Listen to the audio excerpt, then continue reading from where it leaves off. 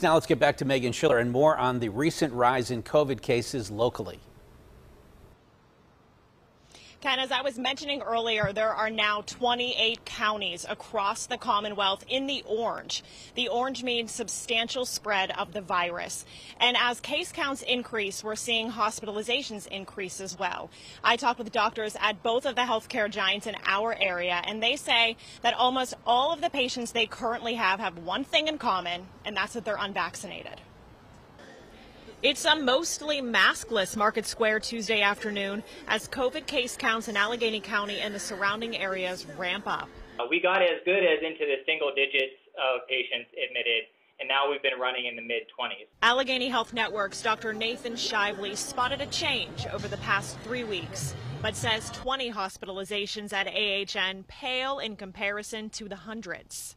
So far, it looks nothing like what we saw in the winter, where we had throughout the network, for example, 360 to 380 admitted patients throughout our network. At UPMC, Dr. Donald Yealy just received these latest case counts.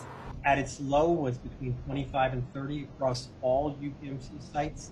It's 98 this morning. That sounds like a big jump, but that's 1/12 of what we saw at the peak. Both doctors tell me hospitalizations usually follow not far behind as case counts increase in the community, so they're expecting them to increase still. We do have dedicated COVID areas for care.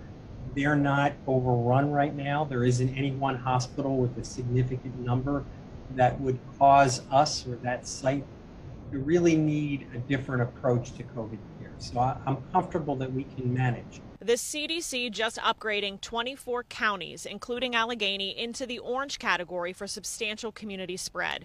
For it to reach substantial, a county needs at least 50 cases per every 100,000 people. We are 8 cases over that threshold in Allegheny at 58. Both doctors said this: vaccination rates need to increase, but we're in a good spot. The majority of cases that are hospitalized now are people that are unvaccinated. Almost exclusively, that's what we're seeing, especially when we're talking about folks that are getting severely ill, people that are dying.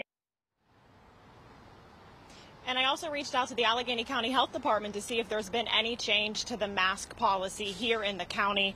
Dr. Deborah Bogan says she continues to support CDC guidance, which requires masking in indoor public settings. And she specifically called vaccination the most important public health action we can take to end this pandemic.